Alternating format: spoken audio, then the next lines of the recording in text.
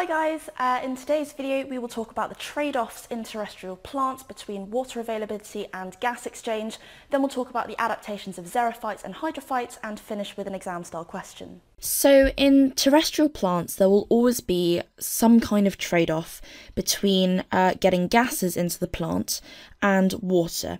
Now the gases, namely carbon dioxide, is really required for photosynthesis, but it's also important that gases can be moved out of the plant so that during photosynthesis, for example, it can release oxygen. Water, however, is also needed for respiration, and it's also required for support and obviously metabolic reactions, because they all take place in some kind of solvent, need water to happen as well.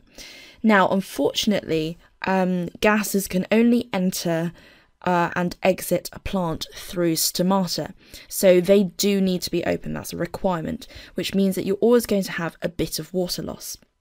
So it's important that terrestrial plants can reduce the loss of water and also find ways to replace the water. So a lot of plants get around this using structural adaptations, and these are kind of just normal terrestrial plants.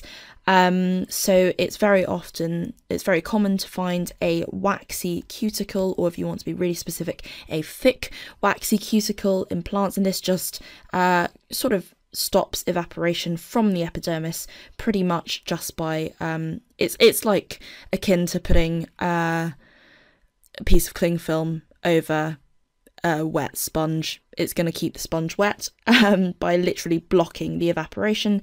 Also, the stomata are found on the underside of the leaf, and this stops them from being exposed to direct sunlight and reduces evaporation due to heating.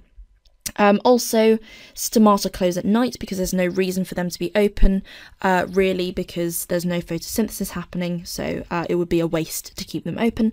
And also, some plants, namely deciduous plants, actually lose their leaves in winter.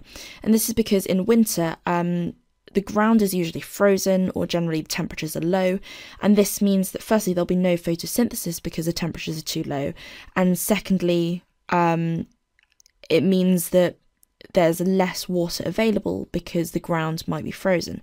So if there's no photosynthesis, there's no reason really to have stomata, and so you might as well just lose your leaves altogether, because this just basically stops any water loss. Xerophytes are plants, or xerophytic plants are plants which are adapted to live in very, very dry conditions. Hey guys, to continue watching this video completely free and unlock hundreds of other super concise and exam board specific A-level biology videos, just click the button. Join me today and together let's make A-level biology a walk in the park.